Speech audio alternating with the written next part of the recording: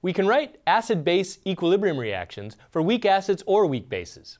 Here's the weak base ammonia reacting with water to form OH- and the conjugate acid NH4+.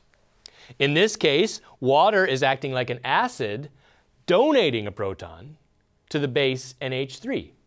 I can write a K for that reaction, 1.8 times 10 to the minus 5, and I could calculate a pKb, minus log of the Kb.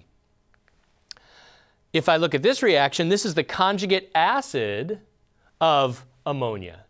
NH4+, the ammonium ion reacting with water. In this case, ammonium acts like an acid, donates a proton to water to form NH3 and H3O+. This is the conjugate acid of the base NH3. I can write a Ka, 5.6 times 10 to the minus 10, and a pKa. So conjugate base, conjugate acid, I can write equilibrium constant expressions and pKa's and pKb's just as in the weak acid, weak base situation.